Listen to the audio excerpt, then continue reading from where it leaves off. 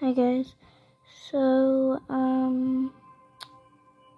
it's kind of like that song. It hurts when I remember. It's kind of like that song. It hurts when I remember, and I don't want to feel it again. So let me tell you a story. So on March 15th, 2020 or no, 2021, I think. I don't remember. But it was around 1 year ago, so 2021, March 15th, we went to my brother's best friend's mom's birthday party. And my dad was left at home because he didn't want to go. So me, my brother, and my mom went there. And when we got back, and what hurts me the most is because I found him. So he died, and it was an accident overdose because he had a lot of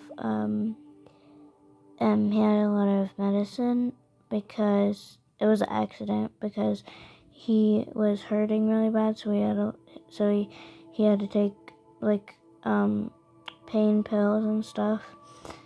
So I found him, and I literally almost fainted.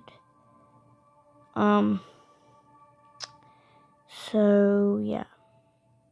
And also my stepdad, Terrell, he's with my mom, and he got her pregnant, and everyone thinks that the baby was sent by him, but I don't think so, because why would Dad do that? Why would Dad want her to get pregnant?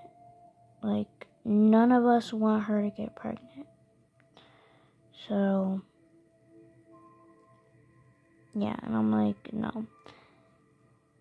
But my dad did do some crazy things.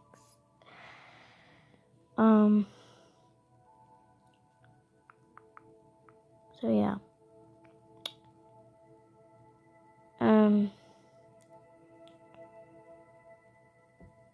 Yeah.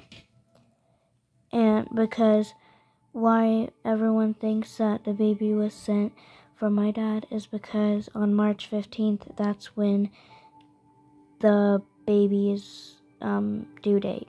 So that's why everyone thinks that that the baby was sent from Dad, but my dad did do some crazy things. And y'all are probably like, how are you not crying? Why are you not crying telling this story to us? Why you don't like March 15th? Well, because I'm staying strong for you guys.